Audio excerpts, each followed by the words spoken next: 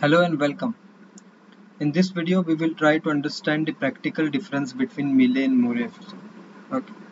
So for this practical difference, we will take a FSM, and for that FSM, we will try to write an HDL code, and we'll try to verify that. Okay. So here, particularly, I'm using System Verilog HDL. You can take any HDL. You can take VHDL or Verilog HDL or System Verilog HDL. Doesn't matter. So first we will try to understand the specification, and for that we will write one FSM and we'll write one code for it. So the specification is saying that the output Z is depend upon the value of input W. So if the value of this W is 1 and in the next cycle it is also 1, then in the next clock cycle output will be 1, else output will be 0. Okay, so let me explain you with this table. So as you can see here, at this T3 the value of W is 1, in the next cycle the value of W 1, hence in the next clock cycle the value of this output Z is equal to 1. Similarly, as you can see, at this T6 value of W is equal to 1, in the next cycle T7 W is 1, hence in the next clock cycle the output will be 1, else output will be 0 in the rest of the other cases. Okay, so for this simple specification the FSM will be like this. Okay, and this is the Mealy FSM. Before moving to this, let me explain you the difference. What is the difference between Mealy and Moore FSM? So the first point saying that in the Moore FSM output is a function of present state only, whereas in Mealy FSM output is a function of present state as well as input. Let me explain you this point with the help of diagram. So as you can see, this is a simple diagram for understanding the Mealy and Moore FSM. This combinational circuit is the output logic. This flip-flop is a present state logic, and this combinational is an next state logic. Okay, remember these three things in the mind.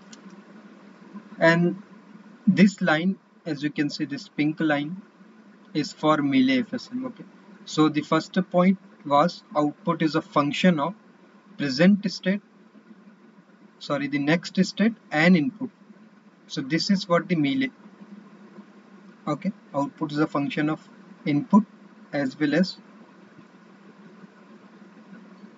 next state. Okay, whereas in case of Moore FSM output is a function of next state only. So if you remove this line, you will find this output will be function of this next state only. The next point is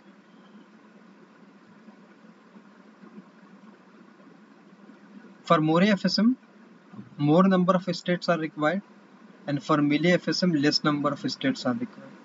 So if for this specification, if we try to write the FSM, you will find for Mealy 2 states are enough, whereas for Moore FSM 3 states will require to implement this same logic. The third point is more hardware is required. As the states are more, then more hardware required. Okay, if more hardware is required, then delay will be more here. Okay, hardware in terms of gates you can consider. Okay, so more number of gates will be there, then more delay will be there. Whereas in Mealy, less number of hardware required and less delay will be there. And the last point is that there are very less chances of glitches in the output, where in case of Mealy glitches may be there. So we will understand this glitch point with the help of this diagram. Okay, the clock diagram, the waveform, after writing the HDL code.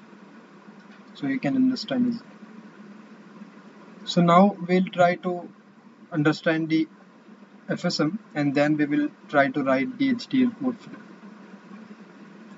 So the Mealy FSM is like two states are there, A and B, and as you can see, whenever reset is applied, it is there in the A state. Okay, and whenever there is input is 0, output will be 0. Whenever input is equal to 1, then it will goes to B state and output will be 0. If it is in B state, when input is equal to 1, and you can see this the present state here, okay, the input 1 and the past input is also 1, hence the output is equal to 1. Okay, whereas if we are in B state and input is equal to 0, then it goes to A and output will be 0. Very simple. You can write the state table for the same. It is also very simple. So this is what the Mealy FSM. Okay, two states are there.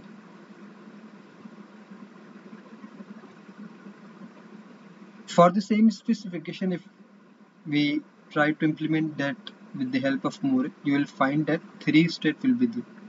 Okay, so whenever reset apply, it will be in A state. Okay. When input 0, it will be in A state. When input is equal to 1, W is equal to 1, it will goes to B and output will be 0. Okay. If it is in B state, if input is equal to 0, then it will goes to A state, where output will be 0. Whereas if it is in B, input is equal to 1, then it will goes to C and output will be 1. Why? Because the present input is equal to 1 and the past input was 1. Okay. So output will be 1. If it is in C state, input is equal to 1, it will remain in the same state. Whereas if it is in C, input is equal to 0, it will goes to A and output will be 0. And you can also write the state table after implemented this FSM. Okay. Now we'll try to write the HDL code and we'll try to understand 2 points. One point is this synthesis, okay, in which we said that for Moore FSM, more state will be there, hence more hardware will be required. Okay. And that glitch point, okay, we'll try to understand that also. So let me show you the simple code, HDL code, which I have implemented using system Verilog HD. So here the input is W, reset and clock, and output will be Z. Okay. Here I am declaring two states A, B with this enum function. Okay, enum data type, and explicitly I am declaring binary encoding. And this state type I am saying that present state and next state, PN and PS and NS. And the present state logic. Okay, so as I mentioned in that block diagram, that present state logic is a sequential logic. So this is the sequential logic in which we are saying, which is the asynchronous reset, in which we are saying if reset is there, present state will be A, else present state is equal to next state. And the next state logic is a combinational logic. So here I am writing a combinational logic. By following that same FSM, we can write the code. So if we are in A state, input is equal to 0, will be same state else. Okay. Else if meaning if input is equal to 1, we are going to B state. You can see over. If we are in B state, input is equal to 1, then we will be in B state, else A state. Okay. So 1, then next state is equal to B, else meaning if input is equal to 0, then next state will be, and default state we are saying A. And here we are writing the next state logic, sorry, the output logic. So as I told you that with this diagram, in Mealy FSM, the output is a function of this state and the input. Okay, so we are saying that we are in A state. Okay, then output will be 0 here. Okay, and we are if in B state, we are checking the value of input. If it is 1, then output will be 1, else output will be 0. Okay, very simple. And we are writing a very simple test bench for that. We are here, instantiating our design, okay, and generating a clock, and just applying initial values for reset clock and input, and printing the values of all input and output. And here we are just writing the stimulus clock. We are generating a stimulus. And if you synthesize this logic, okay, so you'll find the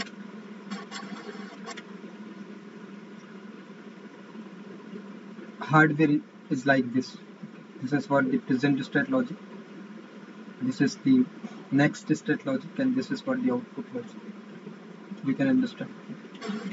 Similarly, and after doing a simulation of this, okay, you will see the output like this. Okay, and here you can see, if you observe, this is what the glitch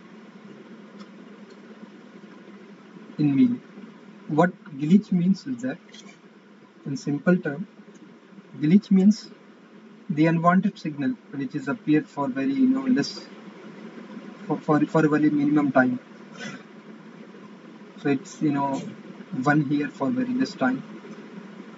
So this is what an unwanted glitch, and this can be eliminated in Moore FSM. So that point, right? Remember, as I told you that in Mealy FSM maybe glitch will be there, and hardware will be less because states are less here. Similarly, if you write the code for Moore by understanding this,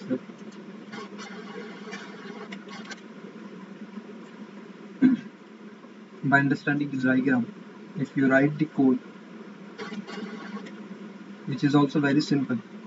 Okay. So same one state will be more over here, and you can by seeing the diagram you can write this logic. Present state logic, next state logic. This present state logic is a sequential logic. Next state logic, and this is the 3 segment coordinate logic. And this is what the output logic. So as you can see over here, output will be 1 in the C. Okay. So output will be 1 in the C. In B, A and B will be 0. The simple logic here. So output is a function of present state in Moore FSM as we discussed over here. Okay. So this is a Moore FSM. And if we are considering this 2, this is the Mealy FSM. And the simple test bench also, same test bench. Okay. Just we need to add, no need to make any changes over here. Very simple test bench, same as we wrote for the Mealy FSM. So if you do the synthesis of this RTL code, you'll find the synthesis results something like this. So this is what the present state logic, which is sequential. This is what the next state logic, and this is what the output logic. So here you'll find more number of hardware compared to the Mealy FSM. And after doing a simulation of that, we'll find there is no any glitch, okay, in the output side. Where in case of Mealy, we'll find glitch over here. So if you do the simulation, you'll find there is no any glitch, and by this present state and next state you can verify it. Okay, so with this I hope you have understood the practical difference between Mealy and Moore FSM, and I also hope you enjoyed this video. So thanks for watching. Thank you.